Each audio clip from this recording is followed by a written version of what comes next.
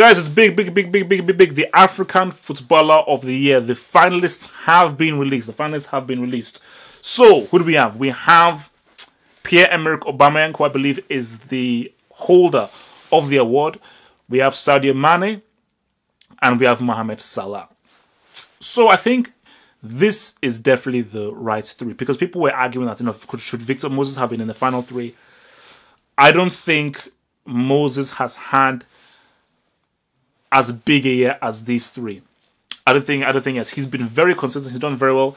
I feel his strongest position is as an attacking winger, but with the dimensions and the system that Conte plays and the players that are there, it's very difficult for him to play there. So I don't think Moses can actually put his best foot forward. That's why I just think that with these three, it is what it is. I look at Aubameyang and I say to myself that, again, an amazing goal scorer.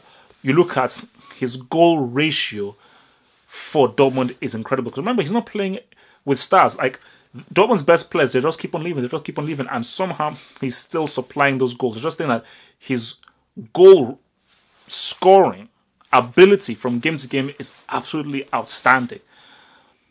But I do feel like he's definitely struggling because Dortmund is struggling. So as Dortmund is struggling, the arrival of Peter Bosz didn't really help. The turmoil between Tuchel and the Arabs, that didn't really help. So I feel for Aubameyang right now, he's having to do too much. There's only so much he can do. He's having to carry so much on his shoulders. The weight on his shoulders is far too great. That's why I do feel like he's sort of slowly gone off the ball a bit. But still, because of the amount of goals he's scoring with the kind of teammates around him, which isn't the Dortmund at the very best, shows just how amazing his feat still is. You look at Sadio Mane. Incredible. I think Sadio Mane, ability-wise, in my view, just as far as skill and talent-wise and what he has, is the best African football player. For pure talent. Not really his performance, just for pure talent, as in because he's so unorthodox.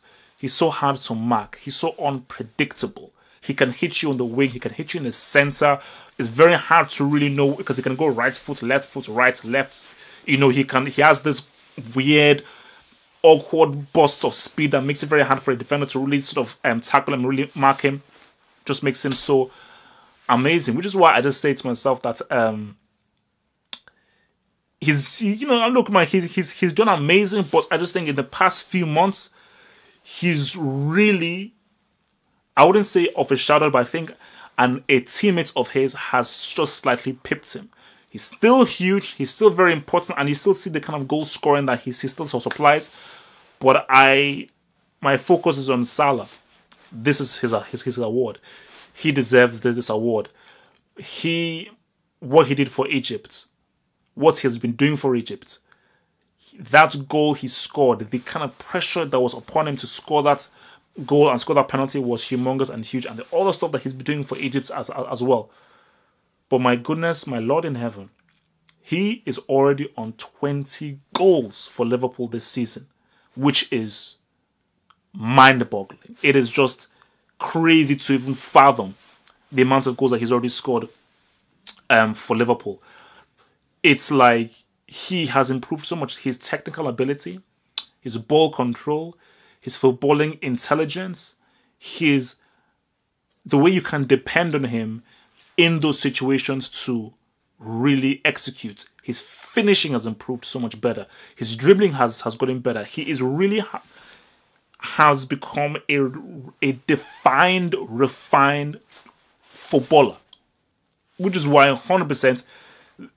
It's very hard to argue. It is you can attempt to argue, but what he's done this season beyond the numbers, just his footballing and the consistency. I can't remember the last time he had a bad game. I can't remember the last time this guy had a bad game. So for what he's done with Liverpool and what he did and achieved for Egypt, helping them to qualify for their first World Cup since 1990, means that 100% this has to be Mohamed Salah's award. And I think in January, I think this has been held in Abuja, he will be collecting the award and he will be winning his first ever African Footballer of the Year award. And maybe there'll be plenty more to come if he keeps on playing this well. Stay true, stay black.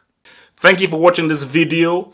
Think about pledging and become a Half Football Hot patron. Pledge an amount each month and gain access to exclusive videos from your boy, the Football Hot, for more analysis. Peace.